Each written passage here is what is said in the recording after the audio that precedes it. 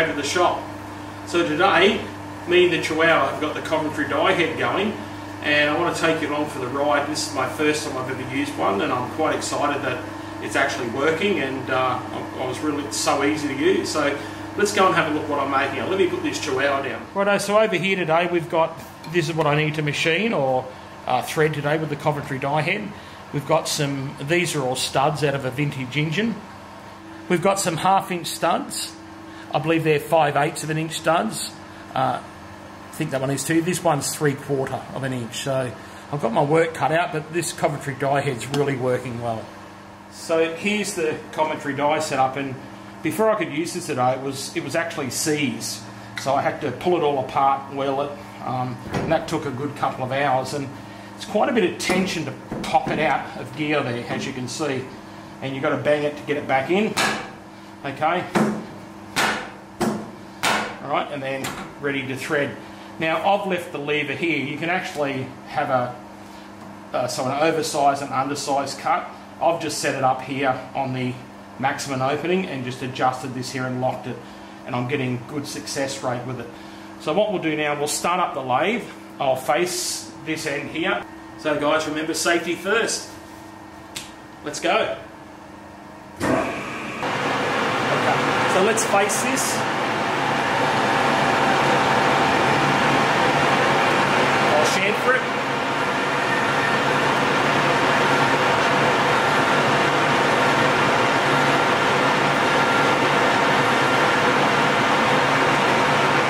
Wayne has asked for a dome on the end, so I'll just file that a little bit with my lathe file. It is actually a lathe file.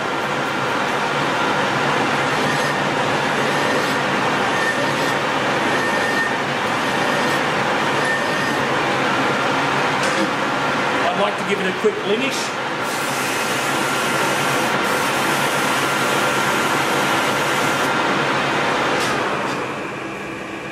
Alright, so this time I'll start threading. But before I do that, I'll set up the parting tool so we can jump straight into parting and part it off. So I'll be parting these off just a little bit over 2 inch, which is 55 mil.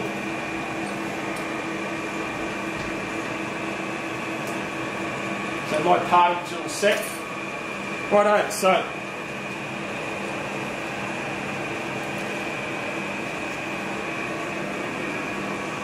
okay, so I'll get Tash to shoot over the top here in a minute. And here's my Coventry Die Head. Put a little bit of oil on.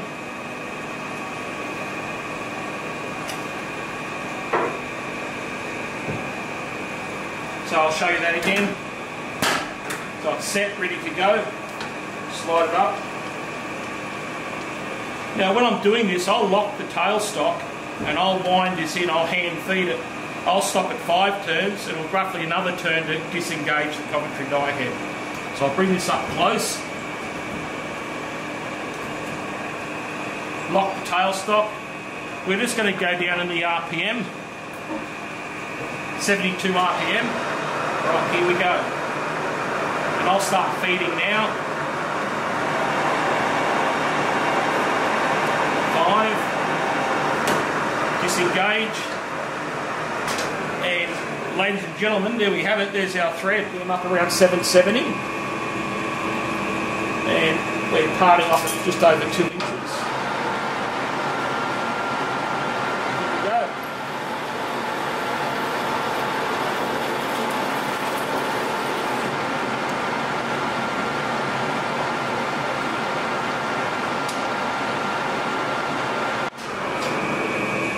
So here's the finished thread, and you can see it's a beautiful form here.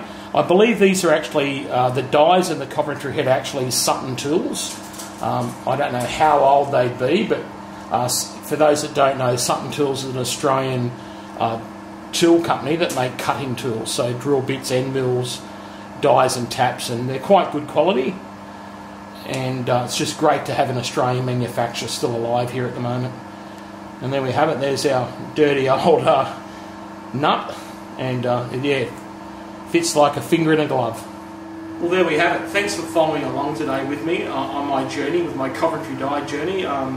it worked really, really well, and like I said, it's the first time I've ever seen one, first time I've ever used one, so I'm just wrapped, okay? Like I said, I came out here early in the morning and pulled it all apart. It was seized, got it working, so I'm glad that it worked.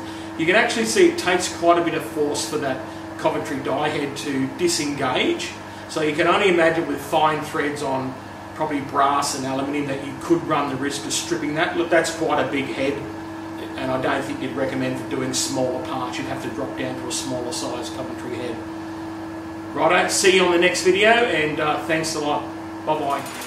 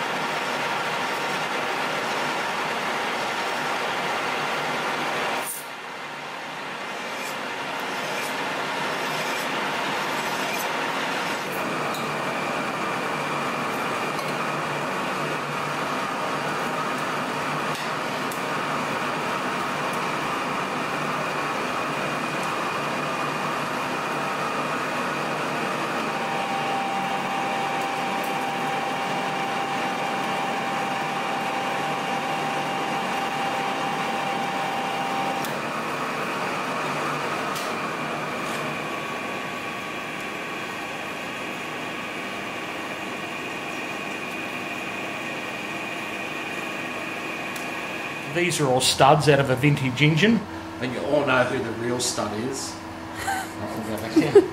Okay, so